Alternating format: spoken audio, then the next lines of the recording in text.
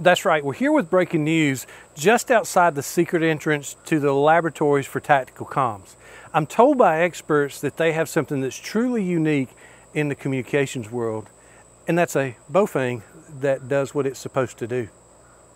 Cheap Chinese radios are known for a negative connotation in the emergency and prepper communications world.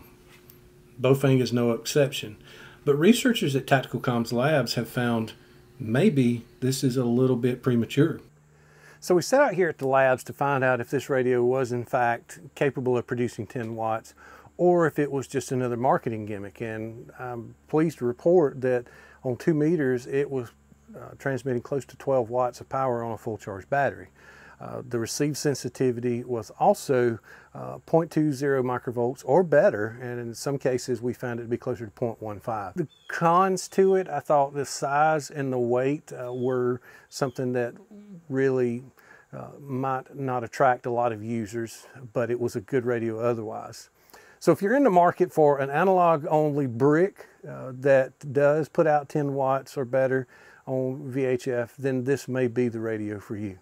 Now, while technicians tell me that there's still a lot to learn about this unique experience, they're hesitant to recommend one way or the other. Now, as to whether or not an AR152 is right for you, we recommend consulting your systems operator to be sure. With Tactical News Network, I'm Merlin Jacks.